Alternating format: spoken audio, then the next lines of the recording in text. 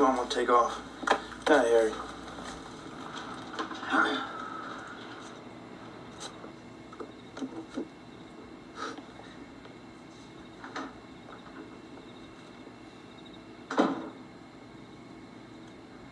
Why would she set up the car?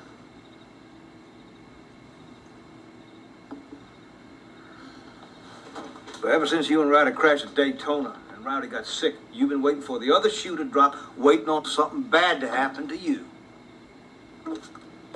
Say, Buddy Breckenridge started hearing voices, all kinds of them everywhere. Atlanta, Richmond, Wilkesboro. And all of them only had but one thing to say. Get out of that race car. Get out. Ooh. Yeah. You pegged the engine in Atlanta, redlined the sumbitch and blew it sky high. Done it deliberate. Done it deliberate.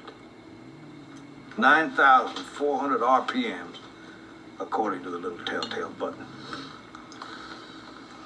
You was worried if you didn't get out of that car right quick, you'd die. Now call me a liar.